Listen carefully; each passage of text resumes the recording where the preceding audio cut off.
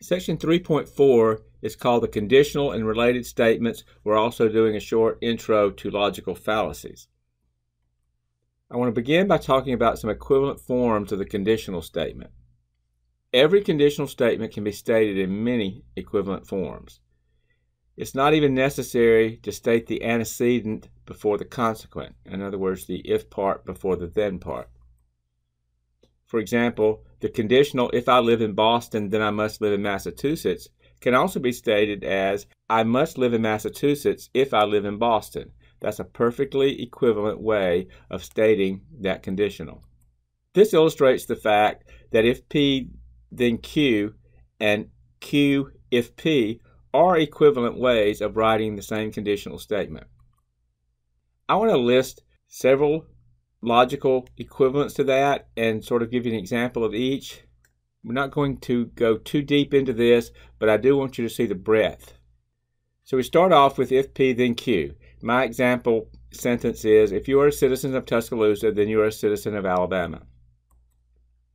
If P Q, that leaves out the word then, which is very common in English. So it would be, if you are a citizen of Tuscaloosa, you are a citizen of Alabama. In other words, I'm just leaving out the then. That does not change the basic nature of the sentence, and it's still an equivalent form of the conditional. Another form, Q if P. We talked about that earlier. You are a citizen of Alabama if you are a citizen of Tuscaloosa. That's equivalent to the original conditional. P implies Q. Being a citizen of Tuscaloosa implies that you are a citizen of Alabama. Again, that's equivalent to the original conditional statement. P only if Q.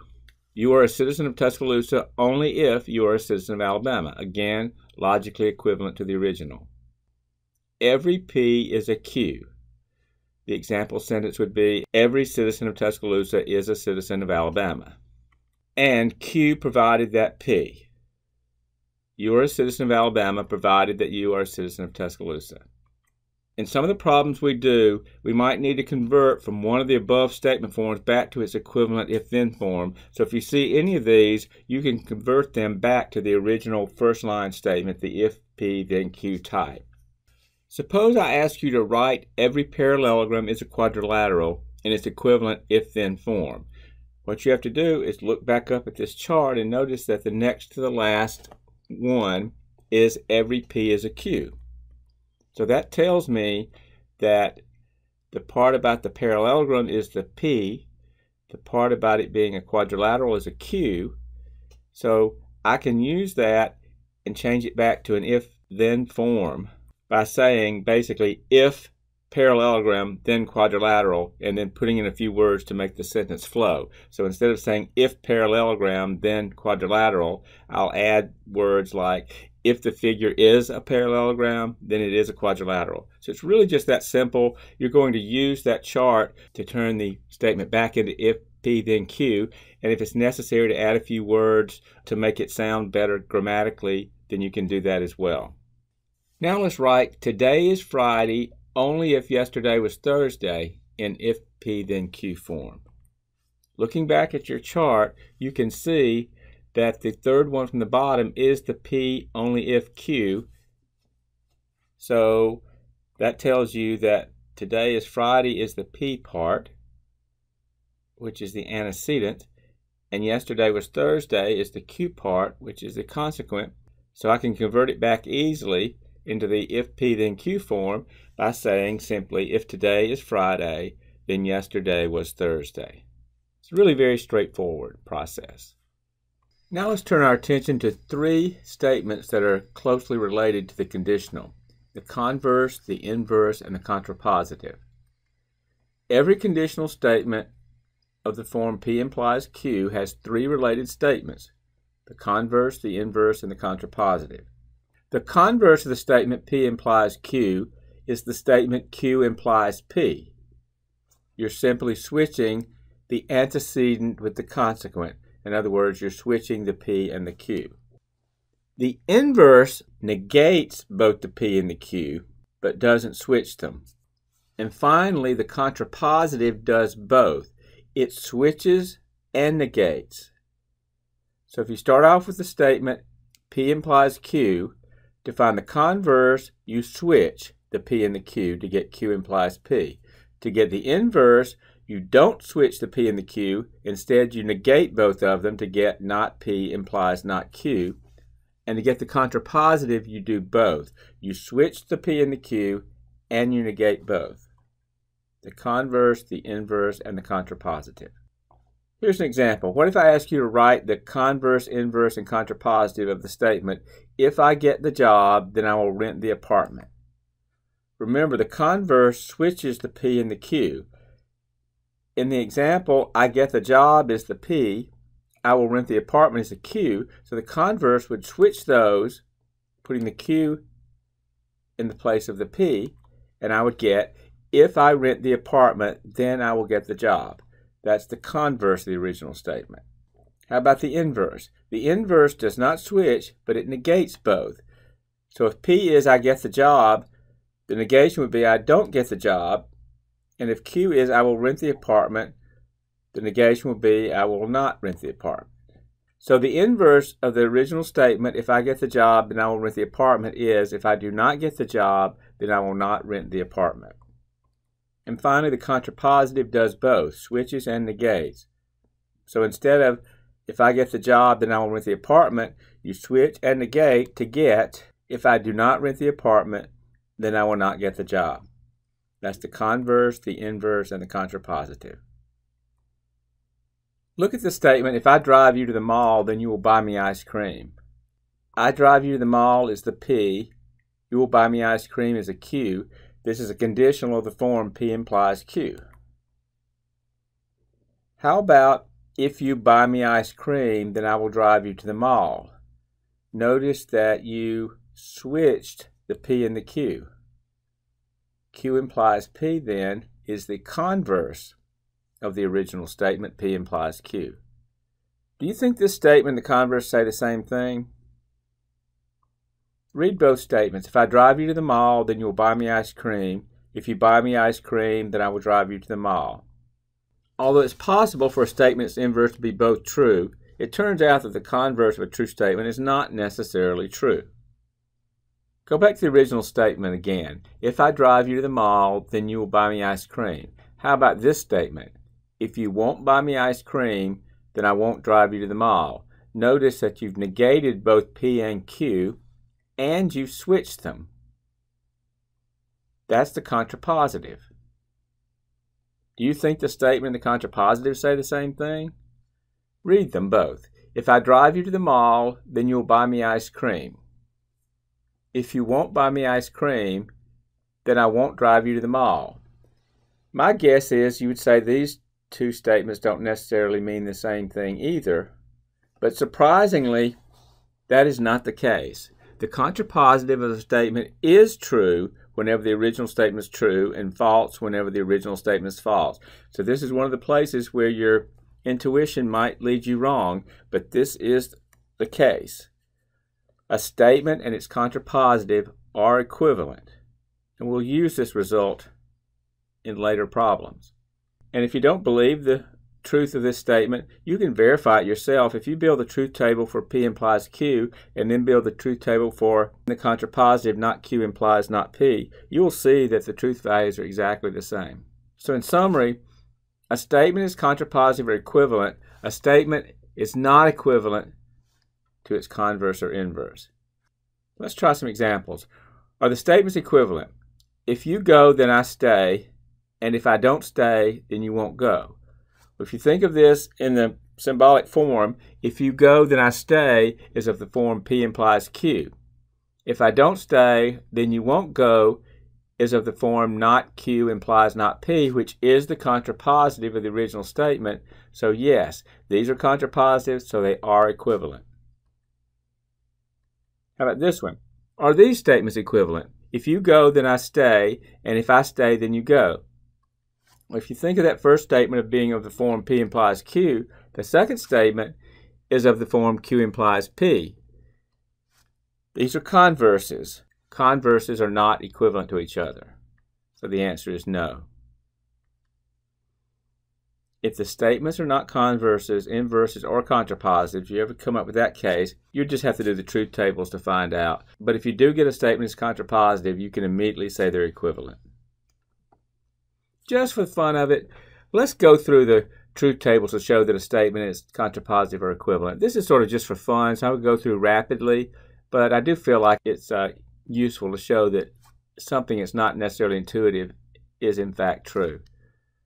So if you start off with the statement P implies Q, P being the going to the mall thing and Q being the getting ice cream thing, if you go through the original statement, its converse, its inverse, its contrapositive, and build the truth tables for all of them, you'll see if you take the P and change it to not P, you get false, false, true, true. If you take the Q's and change them to not Q's, you'll get false, true, false, true. Then if you do the original statement, remember there's only one case when the P implies Q is false, and that's if the P is true and the Q is false. So for the P implies Q, you get true, false, true, true.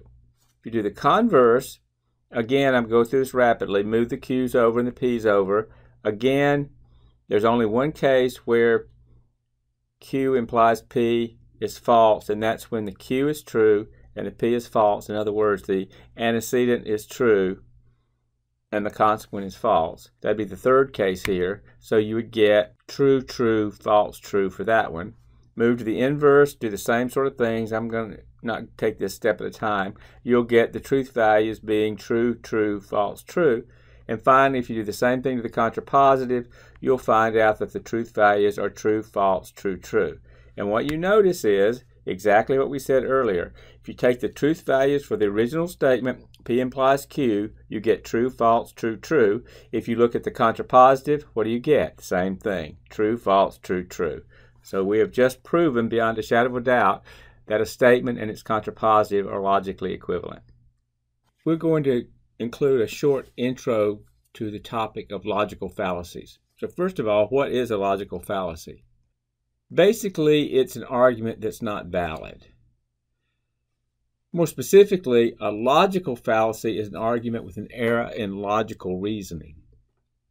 Logical fallacies are like landmines. They are easy to overlook until you find them the hard way. One of the most important parts of college life and life in general is serious discussion and discourse, which, one hopes, leads to reasoned arguments and debate. Unfortunately, argument and debate almost inevitably lead to the use of flawed reasoning and rhetorical errors. Many of these errors are considered to be logical fallacies. There are way too many logical fallacies to attempt to introduce them all here, but we will discuss a few of the common ones. I'll just list them. We're going to go through them one by one. One is called the causal or sometimes false cause fallacy.